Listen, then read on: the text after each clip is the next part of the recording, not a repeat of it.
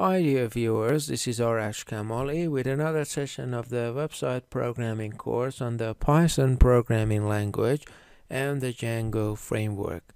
Again, as always, a very warm welcome from me.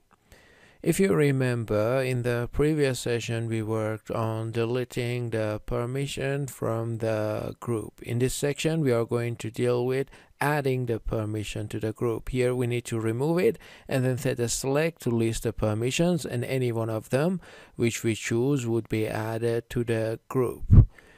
Okay, first let's see, first I get a select. Let's see, from where should we do it? Let's check and find. I get a select from the user permission. Okay, that's where I get my code in order to do the selection. Yeah, and here I set it instead of input.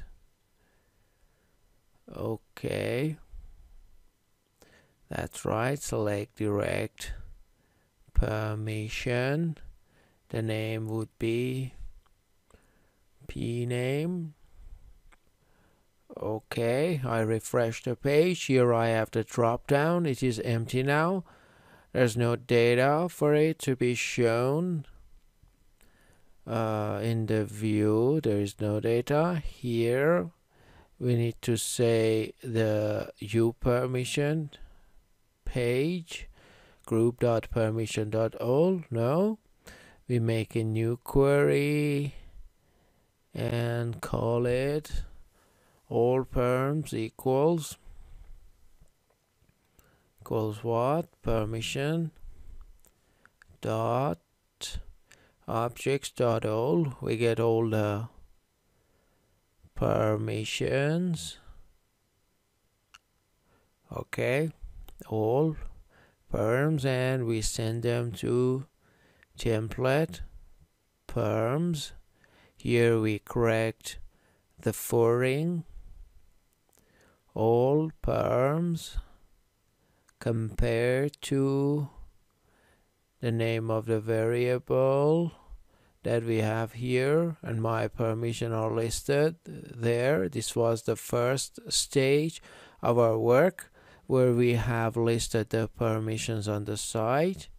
Okay, now by choosing each of the permissions, I need to be able to add it to my group. Okay, I write the view. Let's see. Here we just need a name, and that is the name of the group that is used for redirecting, for adding permission. Here,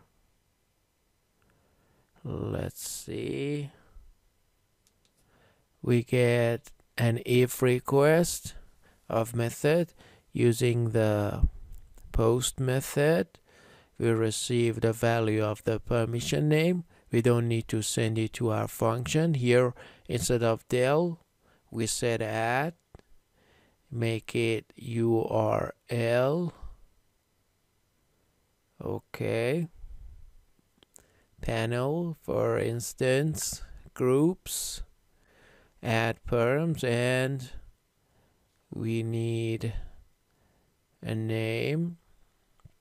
Instead of del, we said add. Okay, and here what we need to do is we need to, in the perm function, underline add, but our function needs the name. Needs a name as well. We already sent the name to template to delete, and here we need to send the name as well to add. Okay, name equals name. All right, now here we say, what do we say? If request dot method equals post, then what, name equals request dot post dot get.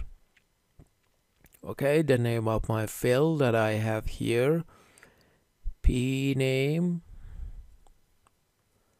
Okay, this would be p name as well. Okay, the permission name, we received it. Here we say group.object.getName equals the name of the function that we received. This is the name of the group equals perm, and perm equals permission.object.get. Okay, name equals pname, permission name, and then we say group.permission. Instead of remove, we just need to say add.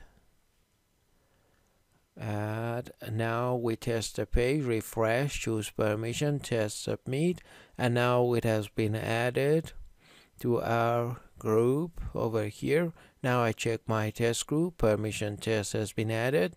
Now any other permission can be added or removed accordingly.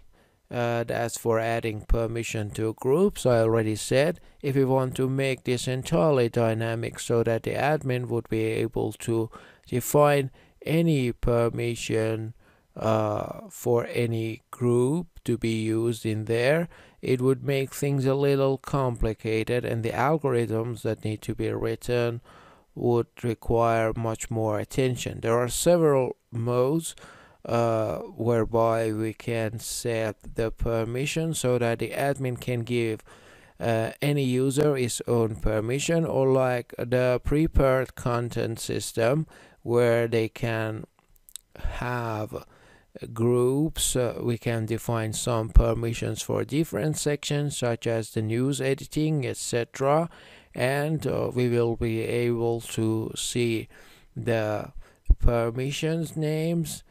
For instance, the permission sections would not be deletable. Instead, we give accessibility to the admin. We give the responsibility to the admin so that he can make the group and then give the permission to the groups and then add the user to the group.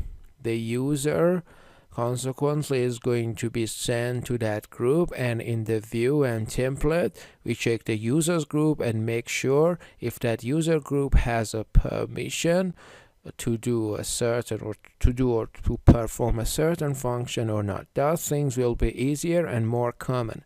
The permissions are default for adding, for categorization, for the list, for editing, for any other function.